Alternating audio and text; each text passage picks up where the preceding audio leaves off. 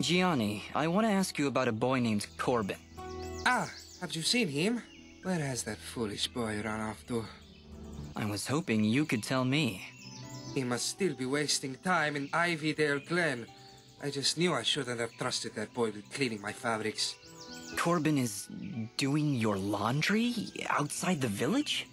I do not see why this is so difficult to comprehend.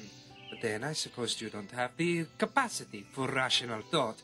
If you are so concerned, maybe you should go look for him instead of waffling about. Oh, I'll find him. Then we're going to have a little chat. So, have you found my fabrics? Why are you standing around wasting my time?